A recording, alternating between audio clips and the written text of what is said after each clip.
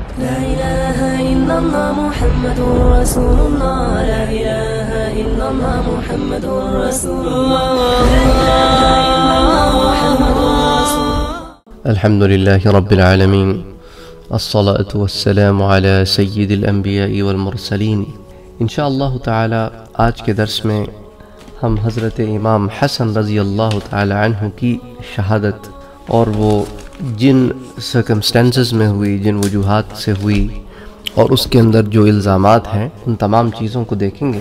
اس کا آغاز تاریخ ابن کثیر کی جلد نمبر 8 ہے۔ اس میں ایک واقعہ آتا ہے کہ حضرت حسن رضی اللہ تعالی عنہ نے خواب دیکھا۔ انہوں نے خواب دیکھا کہ ان کی آنکھوں کے سامنے قل هو اللہ احد لکھا ہوا ہے، تو وہ اس سے خوش ہوئے۔ اس بات کی خبر جب سعید بن مسیب کو پہنچی تو انہوں نے فرمایا کہ اگر انہوں نے یہی خواب دیکھا ہے تو وہ وقت قریب آ چکا ہے کہ حضرت حسن رضی اللہ تعالی عنہ ہمیں چھوڑ کر چلے جائیں گے۔ اور اس کے بعد یہی ہوا کہ حضرت حسن رضی اللہ تعالی عنہ تھوڑے ہی دن زندہ رہے اور پھر ان کا انتقال ہو گیا۔ خلافت سے دستبرداری کے بعد حضرت حسن رضی اللہ تعالی عنہ مدینہ شریفی میں مقیم رہے۔ دستبرداری کے بعد جو 9 سے 10 سال کے قریب کا وقفہ تھا، زیادہ تر آپ مدینہ منورہ ہی میں رہے اور سن 50 ہجری میں آپ کا انتقال ہوا۔ اس کے لیے لفظ شہادت میں نے اس لیے استعمال کیا کیونکہ تاریخ کی کتابوں میں یہی بات آتی ہے کہ سن 50 ہجری میں آپ کی بیوی جھگدا بنت اشعث نے آپ کو زہر دے دیا۔ کس وجہ سے زہر دیا، اب اس کے اندر جو چہمگوئیاں ہیں اس کو بھی ذرا ڈسکس کریں گے انشاءاللہ آج کے درس میں، لیکن اس نے زہر دے دیا۔ زہر کے متعلق عام طور پر یہ غلط فہمی پھیلی ہوئی ہے کہ امیر معاویہ کے اشارے سے دیا گیا، جو سراسر غلط ہے۔ اس پر ایک تفصیلی بحث انشاءاللہ آج دیکھیں گے۔ اور وہ زہر اتنا خطرناک تھا کہ حضرت حسن رضی اللہ تعالی عنہ کا اسی زہر میں انتقال ہوا، اور اس زہر کا اثر یہ تھا کہ وہ قلب یعنی کہ دل کو اور جگر کو کاٹتا تھا۔ تو جب حالت زیادہ نازک ہوئی اور زندگی سے مایوس ہو گئے تو حضرت حسین رضی اللہ تعالی عنہ کو بلا کر ان سے سارا واقعہ بیان کیا۔ انہوں نے پوچھا کہ آپ مجھے زہر دینے والے کا نام بتائیے۔ تو فرمایا کہ حسین تم نام کیوں پوچھ رہے ہو، کیا کرو گے، اسے قتل کر دو گے؟ فرمایا ہاں۔ کہا دیکھو اگر میرا خیال صحیح ہے تو خدا بہتر بدلہ لینے والا ہے، اور دیکھو اگر میرا خیال غلط ہے تو خواہ مخواہ کسی کو ایک ناکردہ گناہ کی سزا ملے گی۔ تو اس لیے حضرت حسن نے زہر دینے والے کا نام بتانے سے انکار کر دیا۔ حضرت حسن رضی اللہ تعالی عنہ کو اپنے نانا کے پہلو میں دفن ہونے کی بڑی تمنا تھی، اس لیے اپنی محترم نانی حضرت عائشہ صدیقہ رضی اللہ تعالی عنہا سے حجرہ نبوی میں دفن ہونے کی اجازت چاہی۔ انہوں نے خوشی کے ساتھ اجازت دے دی۔ اجازت ملنے کے بعد بھی احتیاطاً فرمایا کہ دیکھو میرے مرنے کے بعد دوبارہ اجازت لینا، ممکن ہے میری زندگی میں مروت سے اجازت دے دی ہو، اگر دوبارہ اجازت مل جائے تو روضہ نبوی محمد مصطفیٰ صلی اللہ علیہ وآلہ وسلم میں مجھے دفن کر دینا، مجھے خطرہ ہے کہ اس میں بنو امیہ مزاحمت کریں گے، اور دیکھو اگر مزاحمت کی صورت پیش آئے تو اصرار نہ کرنا، پھر مجھے بقیع الغرقد میں دفن کر دینا۔ تو کتاب استیعاب کی جلد نمبر 1 صفحہ نمبر 145، اسی طرح مروج الذہب میں مسعودی نے جلد نمبر 3 صفحہ نمبر 380، ان میں پھر یہی تفصیلات بیان ہوئی ہیں جیسا کہ میں نے آپ کے سامنے یہاں پر پیش کی۔ زہر کھانے کے تیسرے دن ضروری وصیتوں کے بعد با اختلاف روایات، کیونکہ روایات میں اختلاف ہے کہ کس تاریخ کو آپ کا انتقال ہوا، تو بعض مورخین کے نزدیک ربیع الاول 49 ہجری یا 50 ہجری 50 ہجری میں آپ کا انتقال ہوا۔ انا للہ و انا الیہ راجعون۔ عمر میں اختلاف ہے، بعض کے نزدیک جو 49 ہجری میں انتقال ہوا تو آپ کی عمر 47 ایئرز تھی، اور جو کہتے ہیں کہ 50 ہجری میں 50 ہجری میں انتقال ہوا اس لیے آپ کی عمر وہ 48 سال بتاتے ہیں۔ یہی وجہ ہے کہ تاریخ ابن کثیر میں جب حضرت حسن رضی اللہ تعالی عنہ کے وصال کو، انتقال کو، شہادت کو بیان کیا گیا ہے تو 49 ہجری کے اینڈ اور 50 ہجری کے شروع کے درمیان میں اس وصال کو نقل کیا گیا ہے تاکہ دونوں قول جمع ہو جائیں۔ وفات کے بعد حضرت حسین رضی اللہ تعالی عنہ نے وصیت کے مطابق دوبارہ حضرت عائشہ صدیقہ رضی اللہ تعالی عنہ سے اجازت مانگی۔ آپ نے اجازت مرحمت فرما دی۔ اس موقع پر بھی حرم نبوی کے دشمنوں نے ایک روایت مشہور کر دی ہے کہ حضرت عائشہ نے اجازت نہیں دی اور حضرت حسن کی روضہ نبوی میں دفن ہونے پر مزاحمت ہوئی، مگر یہ روایت بھی امیر معاویہ کی شرائط کی طرح حضرت عائشہ کو بدنام کرنے کے لیے گھڑی گئی ہے، اس کی کوئی اصلیت نہیں ہے۔ بہرحال تو حضرت حسن رضی اللہ تعالی عنہ کا جو خطرہ تھا کہ بنو امیہ مزاحمت کریں گے، بی بی عائشہ نے تو مزاحمت نہیں کی، لیکن مروان کو جب اس کی خبر ہوئی تو اس نے کہا حسن کس طرح روضہ نبوی میں دفن کیے جا سکتے ہیں جب لوگوں نے عثمان رضی اللہ تعالیٰ عنہ کو یہاں دفن ہونے نہیں دیا، تو حسن کیسے دفن ہو سکتے ہیں؟ یہ نہیں ہو سکتا۔ حضرت حسین رضی اللہ تعالیٰ عنہ نے مقابلہ کرنا چاہا، مروان بھی لڑنے پر آمادہ ہو گیا اور قریب تھا کہ مدینے کی زمین ایک دفعہ پھر مسلمانوں کے خون سے لالا زار بن جائے کہ اتنے میں مشہور صحابی حضرت ابو ہریرہ رضی اللہ تعالی عنہ پہنچ گئے اور چلائے کہ یہ کیا ظلم ہے، ابن رسول اللہ صلی اللہ علیہ وآلہ وسلم کو، یعنی اللہ کے رسول کے بیٹے حسن کو اس کے نانا کے پہلو میں دفن کرنے سے روکا جاتا ہے۔ پھر حسین سے کہا کہ اس کے لیے خون بہانے سے کیا فائدہ؟ حسن کی وصیت بھول گئے ہو کہ اگر خون ریزی کا خطرہ ہو تو عام مسلمانوں کے قبرستان میں مجھے دفن کر دینا۔ اس پر حضرت حسین رضی اللہ تعالی عنہ کا غصہ ٹھنڈا ہو گیا اور بنو امیہ اور بنو ہاشم میں جنگ ہوتے ہوتے رہ گئی۔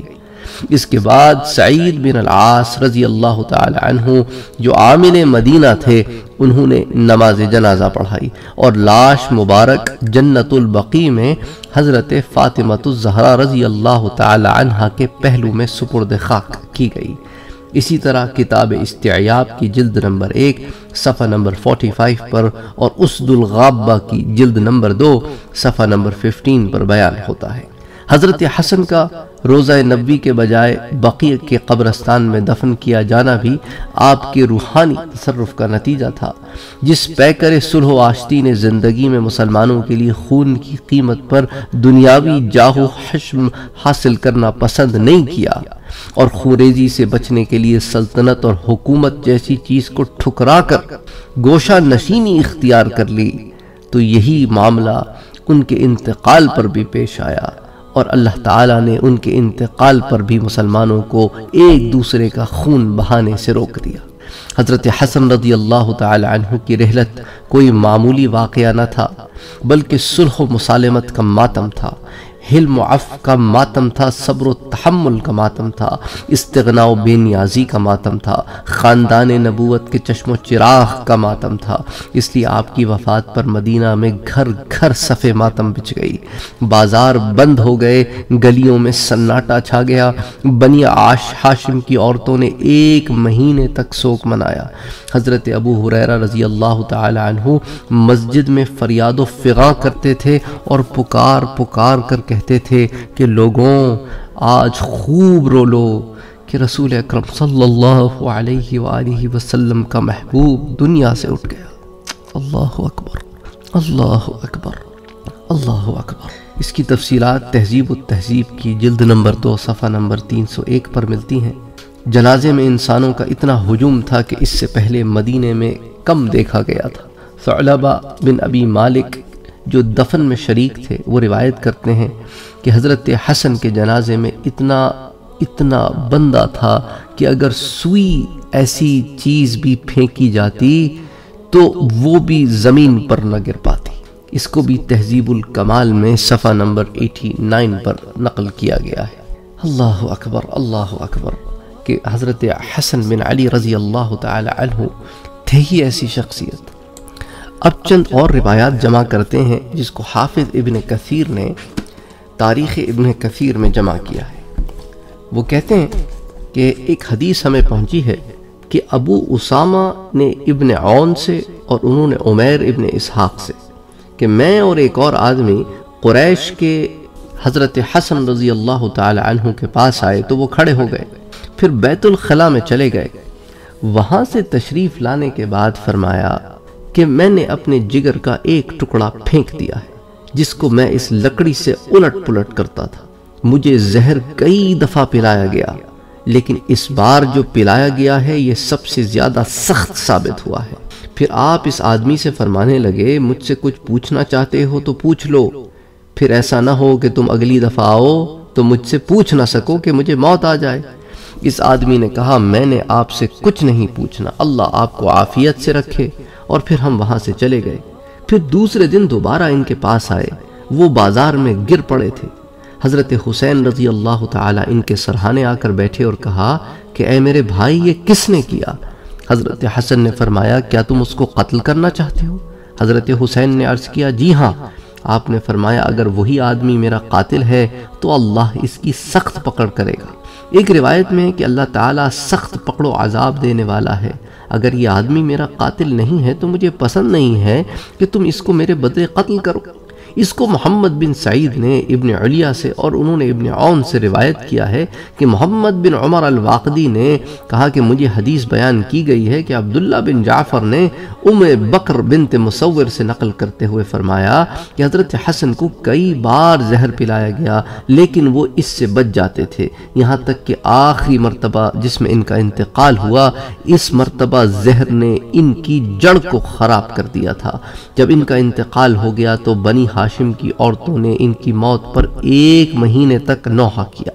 واقعی نے کہا ہمیں یہ حدیث بیان کی گئی ہے کہ عبدہ بنت نائل نے حضرت عائشہ صدیقہ رضی اللہ تعالی عنہا سے نقل کیا ہے، انہوں نے فرمایا کہ ابن ہاشم کی عورتوں نے یعنی کہ بنو ہاشم کی عورتوں نے حضرت حسن پر 1 سال تک نوحہ کیا۔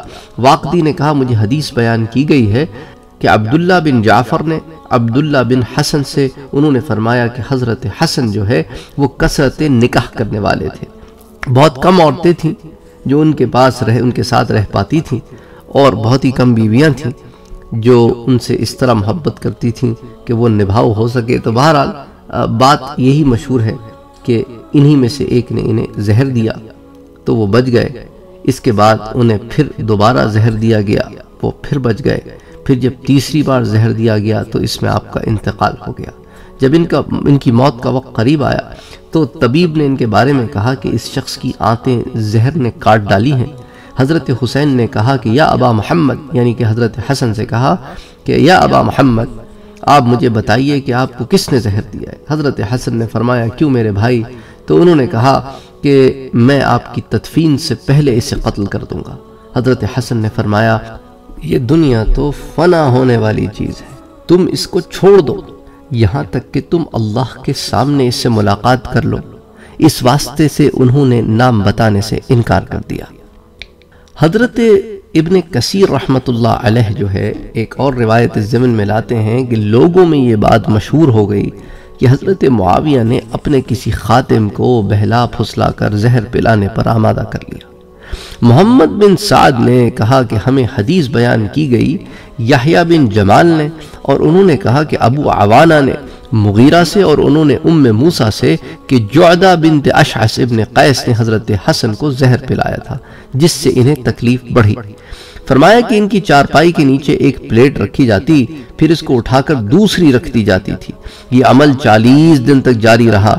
کچھ لوگوں نے یہ بیان کیا کہ یزید ابن معاویہ نے جھگدا بنت اشعث کو یہ پیغام بھیجا کہ وہ حسن کو زہر پلا دے تو ان کی موت کے بعد میں ان سے شادی کر لوں گا۔ اس نے زہر پلا دیا۔ حضرت حسن کا انتقال ہو گیا تو اشعث نے ان کو پیغام بھیجا۔ یزید نے کہا اللہ کی قسم ہم نے تمہیں حسن کے لیے پسند نہ کیا تو ہم تمہیں اپنے لیے کیسے پسند کریں گے؟ تو راوی کہتے ہیں کہ میرے نزدیک یہ بات ہرگز صحیح نہیں ہے، اس لیے ان کے والد معاویہ کی طرف واقعے کی نسبت کرنا تو کسی صورت ٹھیک نہیں ہوگا۔ اسی طرح حضرت حسن رضی اللہ تعالی عنہ کے آخری لمحات میں سے یہ بات بھی ہمارے سامنے آتی ہے ایک روایت میں، اس کو بھی حافظ ابن کثیر نے روایت کیا ہے کہ حضرت حسین رضی اللہ تعالی عنہ سے حضرت حسن رضی اللہ تعالی عنہ نے کہا میرے بھائی اللہ تعالی کے حکم سے اب میری موت قریب ہے، میں اس وقت ایسی مخلوق دیکھ رہا ہوں جو پہلے کبھی نہیں دیکھی۔ حضرت حسین رضی اللہ تعالی عنہ یہ سن کے رونے لگے۔ اس واقعے کو عباس دوامی نے ابن معین سے بیان کیا ہے کہ کچھ لوگوں نے اس واقعے کو جعفر بن محمد سے اور انہوں نے اپنے والد سے اسے روایت کیا ہے۔ اسی طرح حضرت حسین ابن علی رضی اللہ تعالی عنہم اور مروان ابن حکم کے درمیان جو ہوا اسے بھی جابر بن عبداللہ روایت کرتے ہیں، وہ کہتے ہیں کہ ہم نے سنا جس دن حضرت علی رضی اللہ تعالی عنہ کے بیٹے حضرت حسن ابن علی رضی اللہ تعالی عنہ کا انتقال ہوا تو ہم وہیں تھے، قریب تھا کہ سیدنا امام حسین رضی اللہ تعالی عنہ اور مروان ابن حکم کے درمیان فتنہ پھوٹ پڑتا، اس لیے کہ حضرت حسین نے اپنے بھائی سے وعدہ کیا تھا کہ وہ انہیں حضور صلی اللہ علیہ وآلہ وسلم کے ساتھ دفن کریں گے، البتہ اگر اس میں فتنہ وغیرہ کا خوف ہو تو پھر جنت البقیع میں ہی دفن کریں گے۔ لیکن مروان اس بارے میں سخت مخالفت کرتا رہا، اور ان دنوں مروان کو امیر معاویہ نے معزول کیا ہوا تھا۔ وہ چاہتا تھا کہ اس بات سے حضرت امیر معاویہ کی رضا حاصل کر لے۔ مروان موت تک مسلسل بنی ہاشم کی دشمنی میں سرگرداں رہا۔ حضرت جابر رضی اللہ تعالیٰ عنہ فرماتے ہیں، میں نے اس دن حضرت حسین سے بات کی کہ ابو عبداللہ، اللہ تعالیٰ سے ڈرو اور فتنہ پیدا نہ کرو، اس لیے کہ تمہارے بھائی بھی فتنے کو پسند نہیں کرتے تھے۔ تو انہوں نے ان کو حضرت فاطمہ الزہرا رضی اللہ تعالی عنہا کے ساتھ جنت البقیع میں دفن کر دیا۔ واقدی نے روایت کی کہ مجھے حدیث بیان کی عبداللہ بن نافع نے، انہوں نے اپنے والد صاحب سے، انہوں نے عمر سے، انہوں نے فرمایا کہ جب حضرت حسن کی موت آئی تو میں نے حضرت حسین سے کہا کہ اللہ سے ڈرو، فتنہ پیدا نہ کرو، خون نہ بہاؤ، اپنے بھائی کو اپنی والدہ کے پہلو میں دفن کر دو، کیونکہ تمہارے بھائی نے تم سے اس کا عہد بھی لیا تھا۔ تو کیا حضرت حسین رضی اللہ تعالی عنہ نے پھر ایسا ہی کیا؟ واقدی نے حضرت ابو ہریرہ سے بھی اسی قسم کی ایک روایت نقل کی ہے جو میں آپ کے سامنے پہلے پیش کر چکا ہوں۔ اسی طرح روایات میں کچھ اور لوگوں کے بھی نام آتے ہیں کہ جب بنو امیہ نے اسلحہ اٹھا لیا کہ ہم بنو ہاشم کے خلاف لڑیں گے اور حضرت حسن کو روضہ نبوی میں دفن نہیں ہونے دیں گے، تو اس موقع پر حضرت سعد بن ابی وقاص، حضرت ابو ہریرہ، حضرت جابر اور حضرت عبداللہ ابن عمر، ان سب نے حضرت حسین رضی اللہ تعالی عنہ کو مشورہ دیا کہ قتال نہ کریں، بلکہ حضرت حسن رضی اللہ تعالی عنہ کو ان کی والدہ ماجدہ بی بی فاطمہ الزہرا رضی اللہ تعالی عنہ کے پہلو میں دفن کر دیں۔ اسی طرح سفیان ثوری نے سالم بن ابی حفصہ سے نقل کیا اور انہوں نے ابو حازم سے، انہوں نے فرمایا کہ میں نے حضرت حسین رضی اللہ تعالی عنہ کو دیکھا کہ اس دن انہوں نے حضرت سعید بن العاص کو جنازہ پڑھانے کے لیے بڑھا دیا، فرمایا کہ اگر یہ زیادہ عمر والے نہ ہوتے تو میں انہیں آگے نہ بڑھاتا۔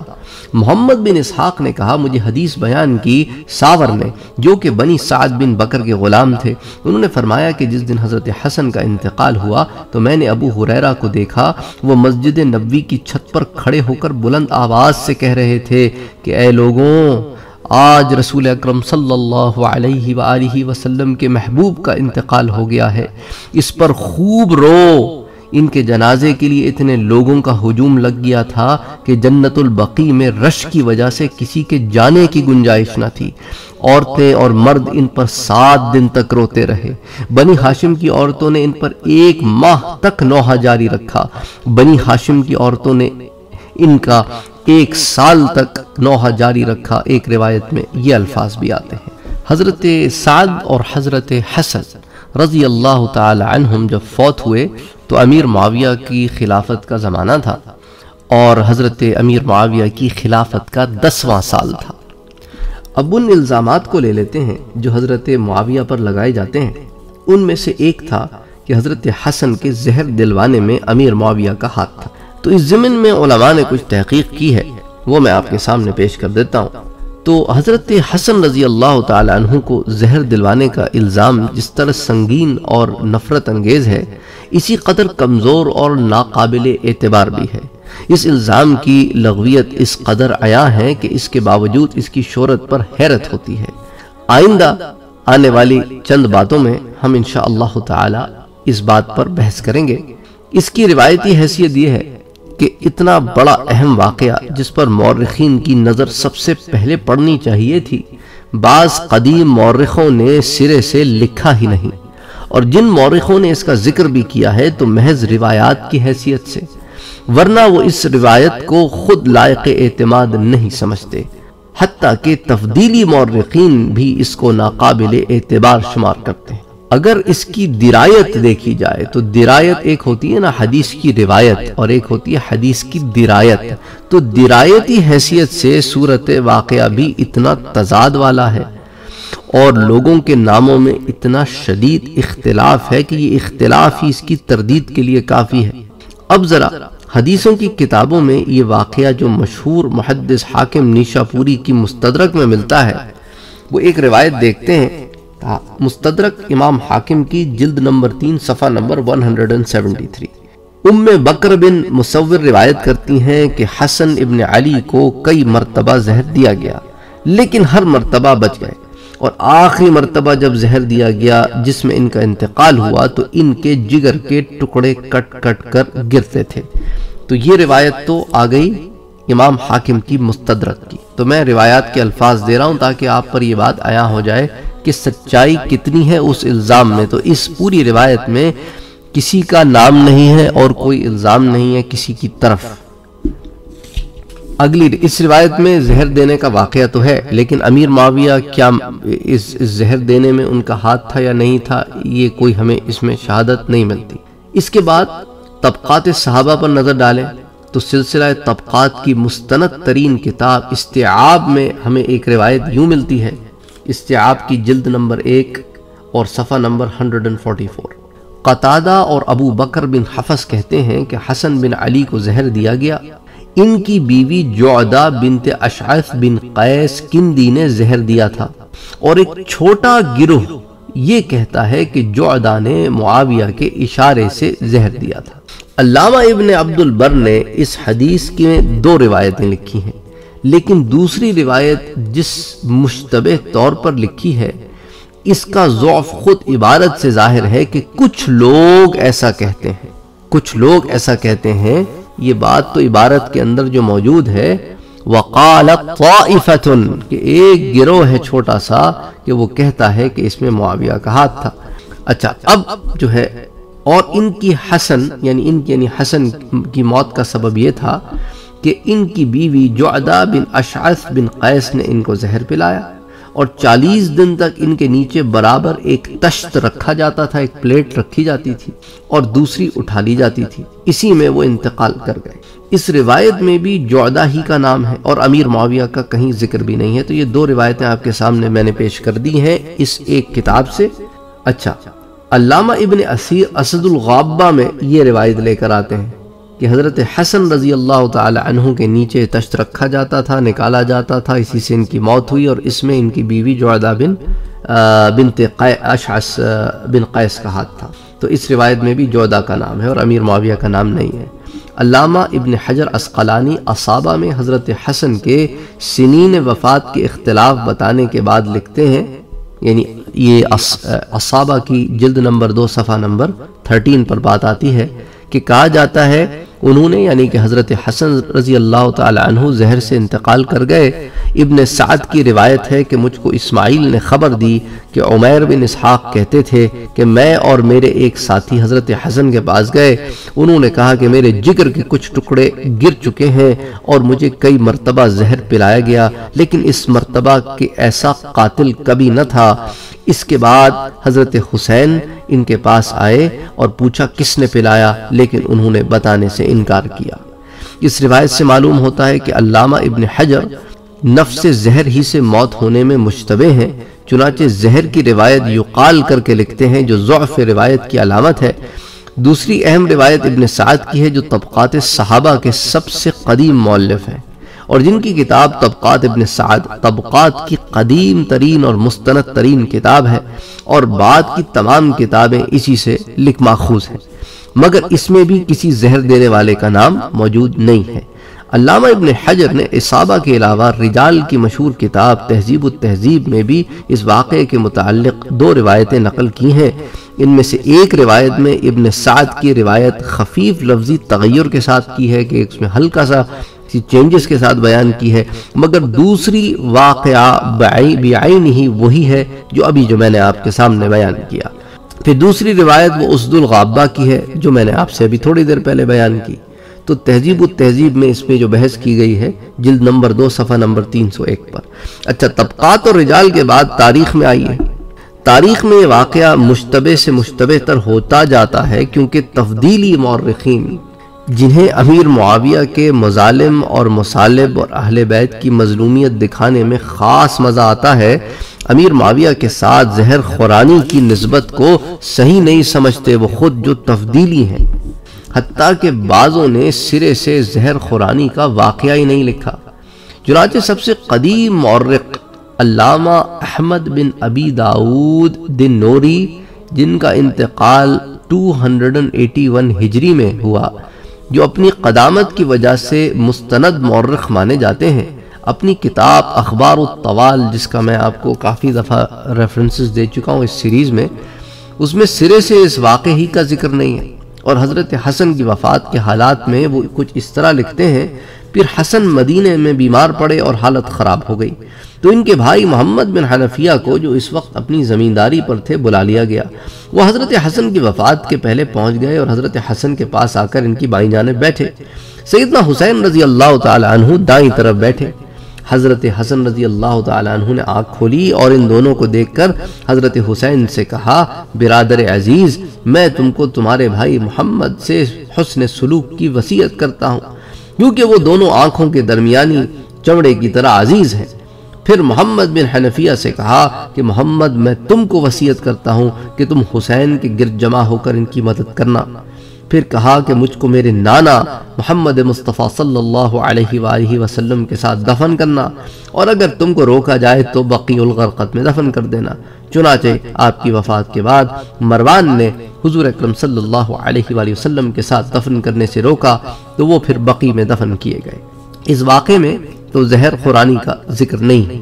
اچھا، ان کے بعد دوسرے مستند اور تفضیلی مورخ علامہ ابن واضح کاتب عباسی بالمعروف یعقوبی، جو تیسری صدی کے بہت ہی نہایت ہی ممتاز مورخ ہیں، ہسٹورین ہیں، اپنی کتاب تاریخ یعقوبی میں حضرت حسن کی وفات کا یہ واقعہ لکھتے ہیں، اور یہ یعقوبی کی جلد نمبر 2 صفحہ نمبر 266 پر موجود ہے۔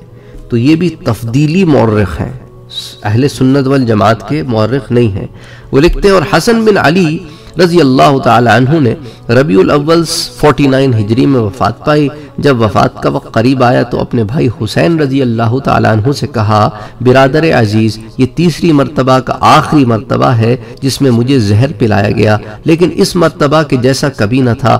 میں آج ہی مر جاؤں گا۔ جب میں مر جاؤں تو مجھے اللہ کے رسول صلی اللہ علیہ وآلہ وسلم کے ساتھ دفن کرنا، کہ میری قرابت قریبی کی وجہ سے میرے مقابلے میں کوئی اس کا مستحق نہیں ہے۔ البتہ اگر تم روکے جاؤ تو پھر ایسے ہی کرنا کہ مجھے وہاں پہ دفن نہ کرنا اور خون ریزی سے باز آ جانا۔ تو اس میں بھی کسی زہر پلانے والے کا نام نہیں ہے۔ اچھا، یعقوبی کے بعد ایک اور مستند ترین تفضیلی مورخ علامہ مسعودی ہے۔ یہ 346 ہجری میں ان کا انتقال ہوا، جو اپنی وسعت علم اور جامعیت کے لحاظ سے مورخین میں بہت امتیاز رکھتے ہیں۔ تو اپنی مشہور و معروف کتاب مروج الذہب میں وہ لکھتے ہیں، جس کے اندر وہ جلد نمبر 1 صفحہ نمبر 380-381 میں، کہ علی بن حسین بن علی بن ابی طالب، یعنی کہ امام زین العابدین، بیان کرتے ہیں کہ حضرت حسین رضی اللہ تعالیٰ عنہ میرے چاچا حضرت حسن ابن علی رضی اللہ تعالیٰ عنہ کے پاس ان کے زہر پلانے کے وقت گئے، تو حضرت حسن رضی اللہ تعالیٰ عنہ قضائے حاجت کے لیے گئے، وہاں سے لوٹ کر واپس آئے، یعنی واش روم وغیرہ کے لیے گئے، وہاں سے لوٹ کر واپس آئے کہ مجھے، اور پھر کہا کہ مجھے کئی مرتبہ زہر پلایا گیا، لیکن اس مرتبہ کے ایسا کبھی نہ تھا، اس میں میرے جگر کے ٹکڑے باہر آ گئے۔ تم مجھے دیکھتے کہ میں ان کو اپنے ہاتھ کی لکڑی سے الٹ پلٹ کر دیکھ رہا تھا۔